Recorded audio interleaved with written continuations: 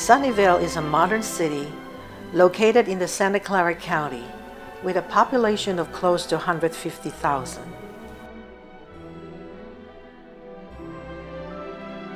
It is the seventh most populous city in the San Francisco Bay Area and one of the major cities comprising Silicon Valley. As part of the California's high-tech area, Sunnyvale is the location of the headquarters of many technology companies. It is also home to several aerospace defense companies. Sunnyvale is ethnically diverse and a melting pot of many different cultures. It is a wonderful city with pleasant weather, beautiful parks, nice restaurants, and good schools. Looking at the heart of Sunnyvale now, you would never have imagined how this city looked 150 years ago. Let's journey back in time to find out how the city has transformed from wheat fields to become the heart of the high-tech industry called Silicon Valley.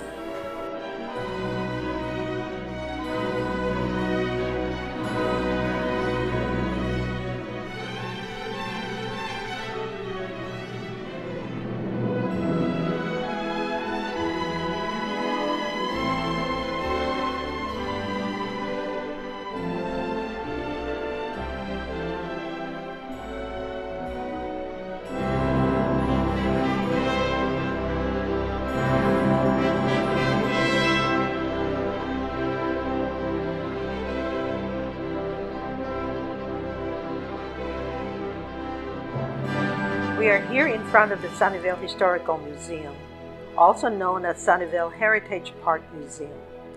It is a replica of the Martin Murphy family home. It was built in 2008 after 5 years of fundraising and planning.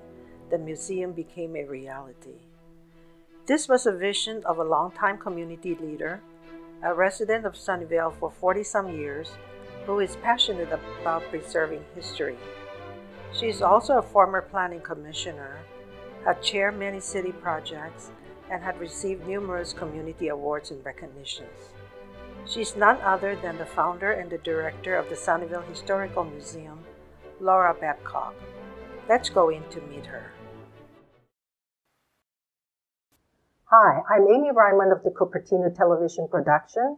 We are here today at the Sunnyvale Historical Museum with our special guest, Laura Babcock, who will give us a tour of this museum. Thank you, Laura, for being here today to tell us a little bit about your involvement with the museum. You're welcome. It's a building we're very proud of, so we're very happy to welcome you here to take a filming tour of it. You have been very involved with the museum for almost 12 years. Can you elaborate on that? I've been a resident of Sunnyvale since 1979, a member of the Historical Society since 1981, but became very involved in the museum project in 2001. It had always been a dream of the Historical Society to have a real museum, and I naively accepted the challenge in 2001 to see if it was a possibility of being able to accomplish it. Finally, after so many years of waiting. 5.5 years later, I'd raised $3 million, and we opened this building in the fall of 2008. What inspired you to be so passionate about having a museum? I think the more you know, more you learn about Sunnyvale's history, it is really very unique. And it's unique not only in the area, but unique to the state of California, in the fact that it was founded by Martin Murphy, Jr. But I just thought it's a very important part of history. And it's a very interesting part of history. And the fact that we did have a historical state landmark house here in Sunnyvale, which was the original Murphy house. But sadly, heritage preservation was not a strong subject any part of California, I don't think, in the early 1960s.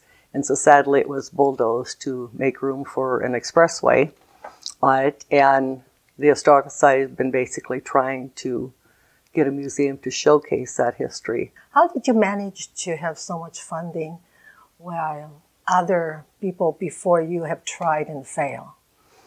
I think the timing was just right. It really piqued someone's interest. The fact that it came along in my life at a time when I had just retired for a salaried job, shall I say, and could put the time into it. And of course, funding started out very small with just a walk-a-thon or a kickoff dinner downtown, our first one. And then a lot of local log-time families were really very much in favor of it and started some of the major fundraising as far as donations were concerned. But yes, it took 5.5 years, and they're a wide range of source of funding. Some from technology, very little on it, some from the oldest two companies in Sunnyvale, which of course are Northrop Grumman and Lockheed. The two, and then family foundations, heritage preservation grants, various fundraisers that we did. Just the selling of the bricks and tiles out front raised $250,000. And everyone had a chance to leave their name in Sunnyvale history and to have it here permanently. Can you tell us some of your events and activities throughout the year? For here in the museum? Yes. We're open 12 months out of the year, 3 days a week, always free of charge. Always tours available, or you can wander on your own. But then we also do special events where we hold an antique appraisal fair. We've done Books and Authors Day. Anyone who is an author in Sunnyvale or wrote a book about Sunnyvale. We do Fancy Dancy Victorian Teas twice a year, both in the holidays and the spring. That brings in a lot of people. We do a speaker series where you have speakers come in 3 to 4 times a year. Can you tell me which ones are the most well attended?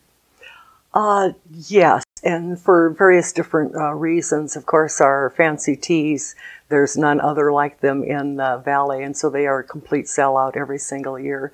But then many of our speaker series are very popular. Probably the one that was wall-to-wall people attending was one engineer who had spent his entire 51-year career working on the Hubble telescope. That was jam-packed. Many interested engineers, both old and young, that were interested in that particular topic. I know that you have a permanent exhibit and also the rotating exhibits. So what are the ones that you have so far? And how often do you change the rotation? Yes, when we designed the museum, we purposely designed one room to be a rotating exhibit. So each time you came, there would be something new and different for you to see. To encourage you to always come back, not just been there, done that, saw it once. And so we change out the exhibit upstairs at least 3 times per year, sometimes 4 times, depending upon what the subject matter is. And that has been going on now for 12 years that we've done that. The current one is wartime in Sunnyvale. Many people don't realize Sunnyvale was really involved in both World War I and World War II with the basic companies that were here. Of course, World War I would have been Joshua Hendy Ironworks, and Westinghouse made all the turbine engines for all the Liberty ships. We have done the history of canneries in Sunnyvale, the history of education from the very first grammar school through today. We've also done orchards and orchardesses. We've done women's work at the turn of the century.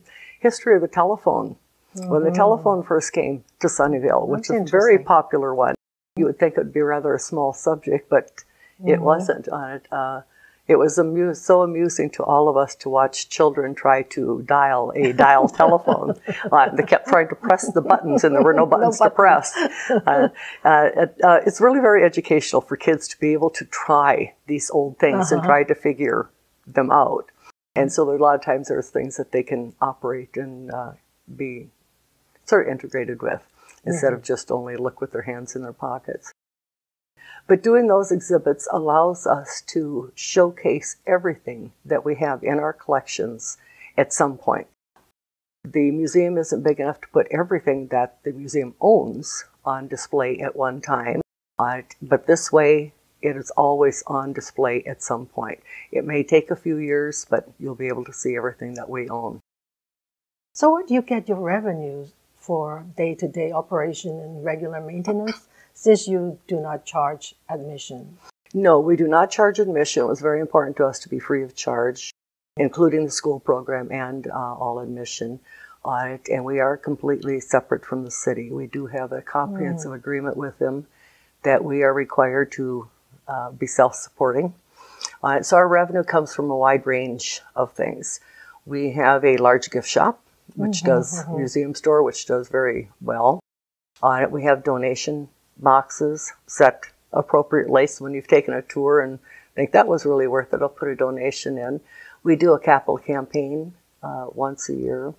We do everything from garage sales twice a year, and then of course the Victorian teas are very popular income raising. And people are very supportive when they know they can come at any time, bring any family member or friend or Cub Scout group or Girl Scout group, and we give them their lessons for their history badges. They're very receptive to that and are very willingly and freely donate towards that. Good, thank you. So now you can show us around and see all the artifacts that you have in here.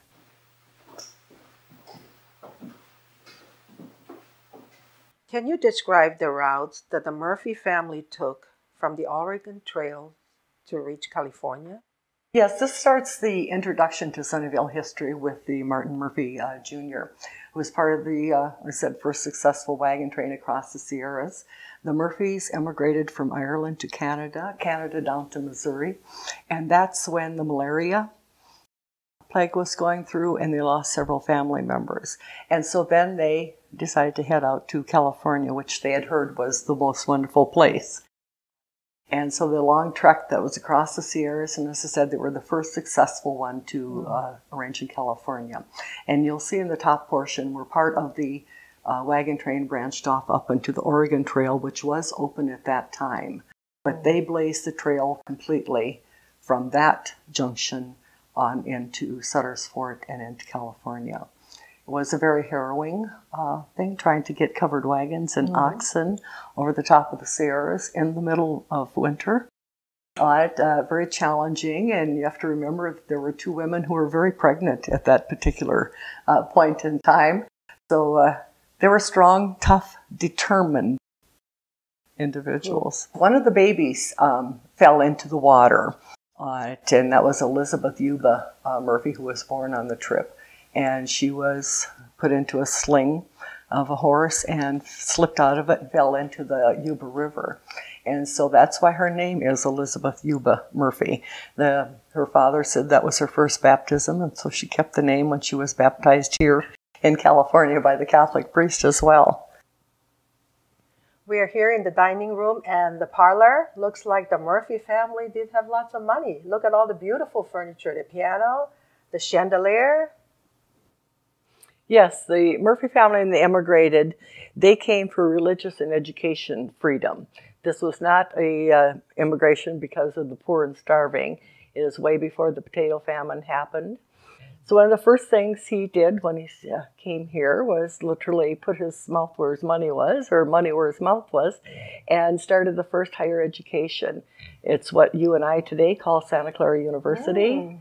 And within a year, he also wanted his daughters educated, and he started Sisters of Notre Dame. Both of those schools still operate today and are still in very high esteem today. I see two pictures of young women. Who are they? The first one on the right is Elizabeth Yuba Murphy, and then the other one is her sister Ellen. Both of those are hand-colored portraits. They're not paintings. All the gentlemen in the family have oil paintings, but the daughters had hand-colored photographs. And the piano is a 4-square grand piano shipped around the horn. It still plays beautifully today. We have a volunteer who keeps it in tune and comes and plays it regularly. They also had, gold-gilded Tiffany clocks, candelabra, lots of sterling silver, all engraved so we can tell who it belonged to for each generation, on down to the handmade lace tablecloth that was made in Ireland and came over. A lot of their furniture too is basic farm furniture, but very nice and high quality. Now this is the kitchen of the Murphy home. Yes, most all of these items are period to the Murphy time frame. There are a few that are original ones. The stove comes from the Joshua Hindi house, 1906. All of the way up to what was new and modern back in the days, such as our water cooler, which is supposed to do regeneration or rejuvenation water. And when we looked it up, it turns out you're supposed to run the water through a radium core. That this was supposed to really, sort of like today's sports water on it, rejuvenate. And when we looked inside of it and cleaned it up, sure enough, there was something in it. So we did a slight panic and called the Sunnyvale hazmat team. And after they had a very good chuckle over it, they came out to take a look at it and measured. And sure enough, there was not a radium core, and they doubted it ever was. So I think it was just medical quackery at its finest. And this is what we refer to as the bishop's bedroom. On it, we said Martin Murphy immigrated here for his religious and education freedom. And religion, of course, is a very important part of their lives. And he had one room set aside in his house here in Sunnyvale just for Bishop Elamani. This was his halfway point when he had to ride his horse from the mission in Monterey up to San Francisco. And so this is the original bishop's bedroom furniture, and then of course many of the other small details from the Murphy family, including the Castro cross. We are here at the main exhibit hall, and can you tell us what's in here, and especially describe a little bit how the incubator machine works? Yes, one of Sunnyvale's early entrepreneurs, Mr. Bessie, figured out how to incubate eggs using steam as opposed to electricity, which of course dramatically dropped the mortality rate of baby chicks when they were hatching. It was part of the World's Fair in 1927 and made quite the splash, one of the first ones ever developed. And this entire exhibit hall sort of gives a background history of the early Valley of the Heart's Delight, as well as City of Destiny. We have our early businesses, our early city government, our incorporation that is covered here, and then of course very much the early cannery, all the way down to such details as a gas pump, back when you could only buy one gas by the quart, not by the gallon, because you didn't use that much, on to our X-ray shoe fitting machine. That actually came from Kirkish Department Store in downtown Sunnyvale in its basement. On it, people would bring their children to the shoe store, the department store, to buy their one and only pair of shoes per year, and they need to make sure there was enough room for the child's feet to grow and still be able to wear them for the year. And so they actually did it by X-ray.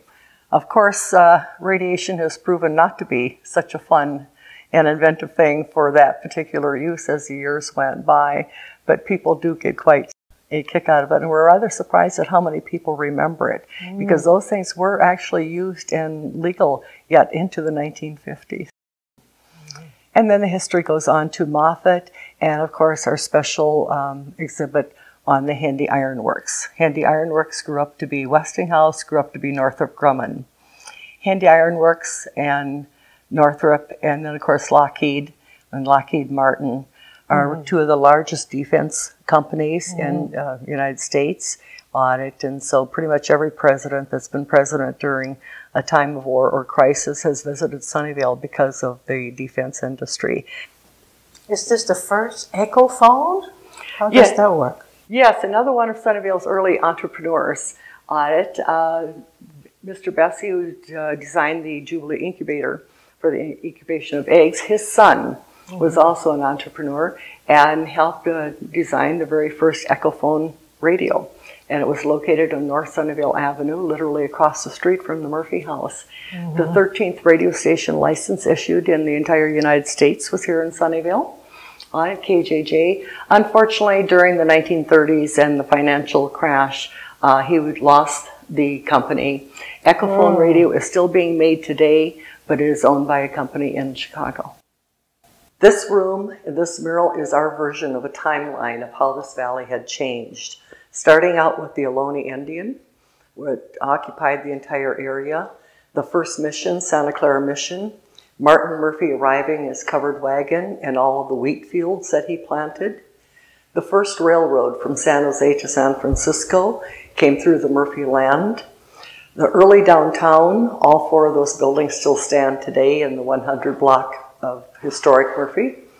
The two large-scale industries, both arriving in 1906, and that's Libby's and Libby's Cannery and Hendy Iron Works. Then it shows the valley for as far as you can see was nothing but orchards. Orchards and blossoms with some farming in the north end of town.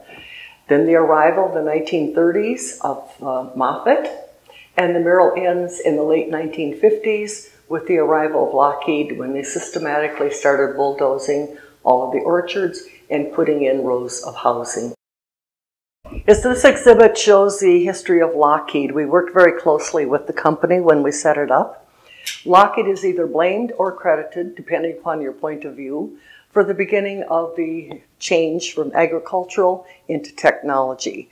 They arrived in mass in the late 1950s, and over a period of a couple decades became the largest employer in the city of Sunnyvale, overtaking all of the canneries. This exhibit shows our many, many programs they had, working with the Navy to space to underwater, and all of the government defense industry as well.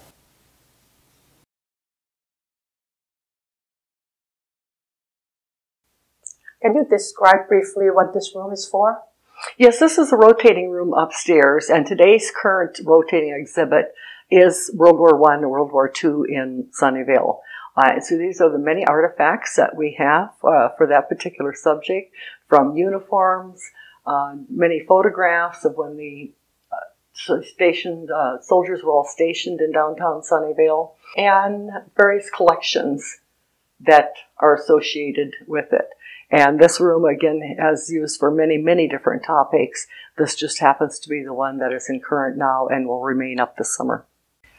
This exhibit is showing the history of the high technology development in this particular area, where we have the various categories from software to electronics and onward from 1800 through 2010.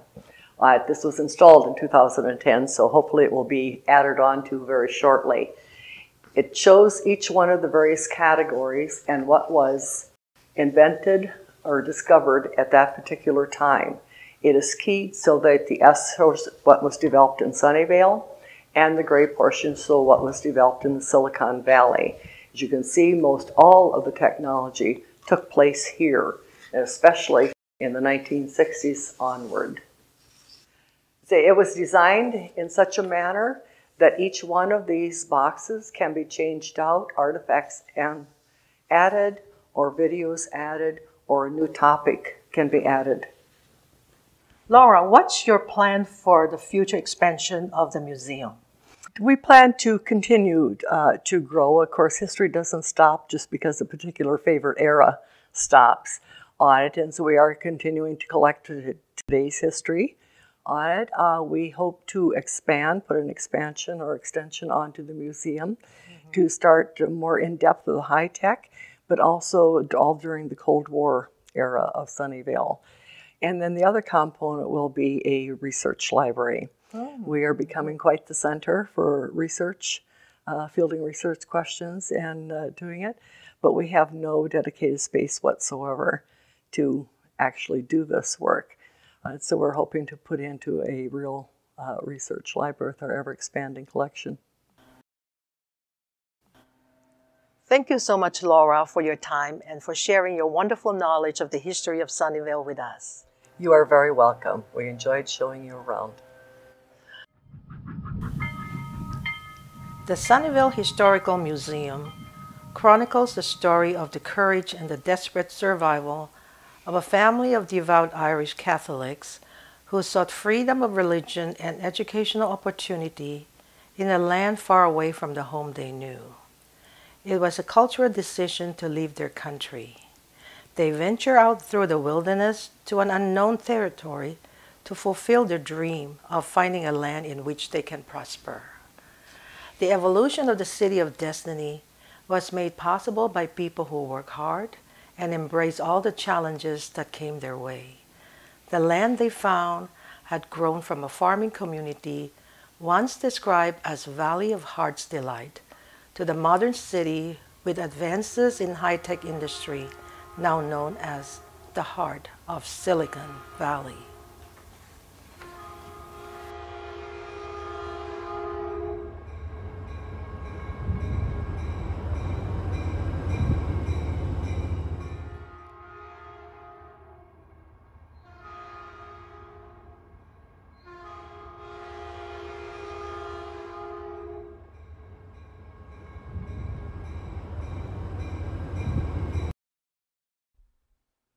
This concludes our program for today. Hope you have enjoyed it as much as we have in presenting it to you. If you would like to learn more about the history of Sunnyvale, visit their website. Until next time, take care and thank you for watching.